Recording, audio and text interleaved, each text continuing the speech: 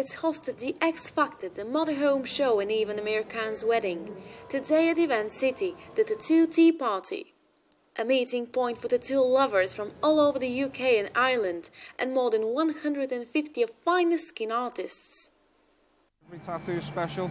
It's always special for that person getting it done, and you've got to make it a special thing for them. You've got to make that whole experience like good, rather than going somewhere and being treated like muck and not being happy. It's one of them crazy things that you can't explain to anybody else until you've had it done. Cheryl first got tattooed at the age of 18. 12 years later, there is almost no space left for anything else. It's just like sort of expressing yourself, and it's like there's stories of my life all over me. I don't know why I need to get a tattoo to remember stuff or to represent stuff, but it just seems to help, and it's helped my confidence, strangely enough, as well.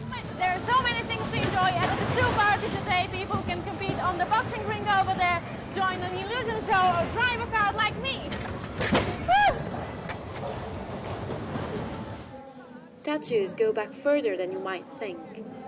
In many years ago, particularly in Victorian times, tattoos were unusual. You only saw perhaps a sailor with the odd tattoos. So seeing a tattooed man, people like the great Omi, who were tattooed from head to foot, was extremely unusual.